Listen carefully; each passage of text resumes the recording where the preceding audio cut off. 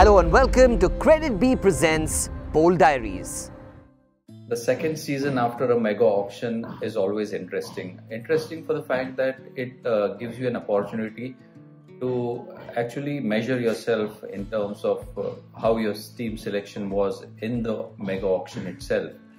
And that's where I felt that the kind of preparation that the management and the support group had kept put in terms of identifying players, sort of putting up a combination, how to have that overseas and domestic player mix becomes extremely critical. For us, we are vindicated in the fact that having retained 18 out of those 23 players that we had last season means that a bulk of the work which was done in the mega auction was pretty spot on, and it needed continuation because consistency is something that we are very big on, and having identified a core group of players and helping them to develop around the year has been our endeavor even after the end of IPL season last year.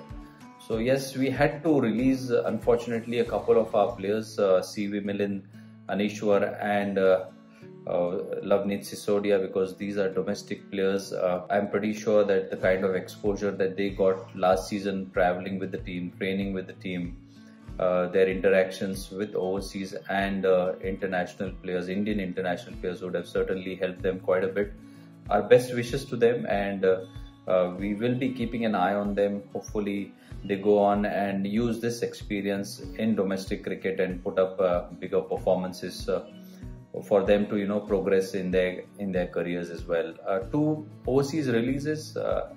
Jason obviously was traded to Mumbai Indians primarily for the reason that Hazelwood is going to be available for the bulk of the season, and Jason would have wanted, or he was extremely keen to be part of a playing 11, and that's where the opportunities at RCB were always going to be limited. So that was the thought process behind Jason Behrendorff's release. And as far as Sherfin Rutherford was concerned, he got his opportunities. We were tracking his progress, and obviously the Maxwell injury and the kind of cover that we would ideally want for Glenn Maxwell, or even for that all-rounders role, will mean that probably it would have been hard for us to foresee Sherfin Rutherford playing in the 11. So that was the entire thought process. Again, we believe in this team, we believe in the players that we have, we're putting in a lot of efforts in their preparation, and I'm pretty confident that the results will come our way. Thank you very much. This is Credit B presents Bold Diaries.